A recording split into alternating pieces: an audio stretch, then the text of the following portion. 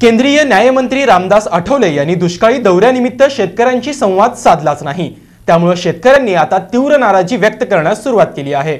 केंद्रीय सामाजिक न्यायमंत्री रामदास आठवले हे रविवारी तुळजापूर तालुक्यातील तामलवाडी येथे दुष्काळग्रस्त भागाची पाहणी करण्यासाठी आले होते।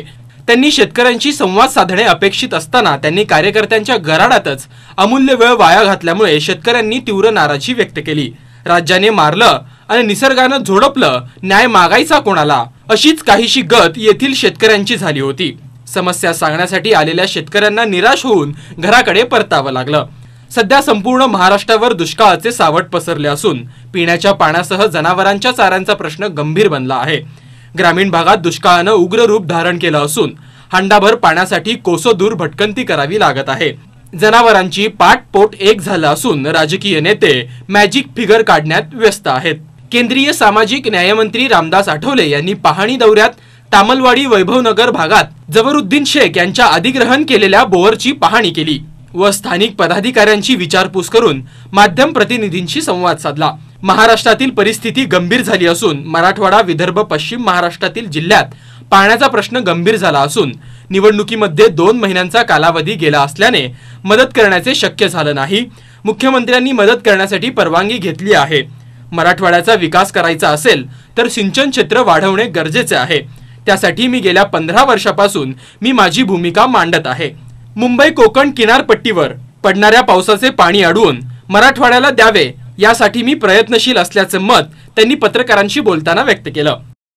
पूर्वीच्या सरकाराने काँग्रेसच्या हातामध्ये एवढी वर्षाची सत्ता होती, 55-60 वर्षाची सत्ता होती, त्या कालखंडामध्ये मला वाटतं की नद्या जोडण्याचा कार्यक्रम हा काही यशस्वी करण्यात आला नाही।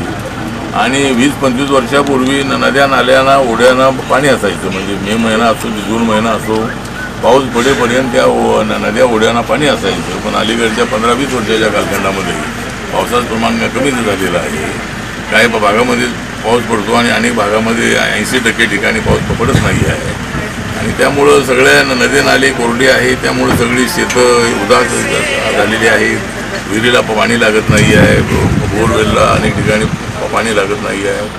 त्यामुळं याला एकच आता विषय आहे की पुन्हा जबाबदार धरण्यापेक्षा तर आता मोदींना पुन्हा सरकार बनण्याची संधी मिळाली तर महाराष्ट्राला मॅक्झिमम या दुष्काळाचा विचार करता महाराष्ट्राला इरिगेशनसाठी मॅक्झिमम पैसे मिळवून देण्यासाठी नक्की मी स्वतः प्रयत्न करणार आहे।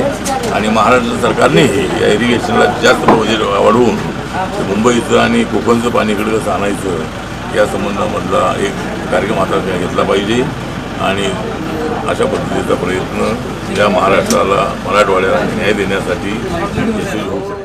आगामी येणाऱ्या निवडणुकीत भाजप, सेना, रिपाई, रासपची युती होणार असून रिपाईसाठी 1 मंत्रिपद व 8 जागांची मागणी केली असून पुन्हा युतीचंच सरकार स्थापन होणार असल्याचा विश्वास त्यांनी यावेळी व्यक्त केला।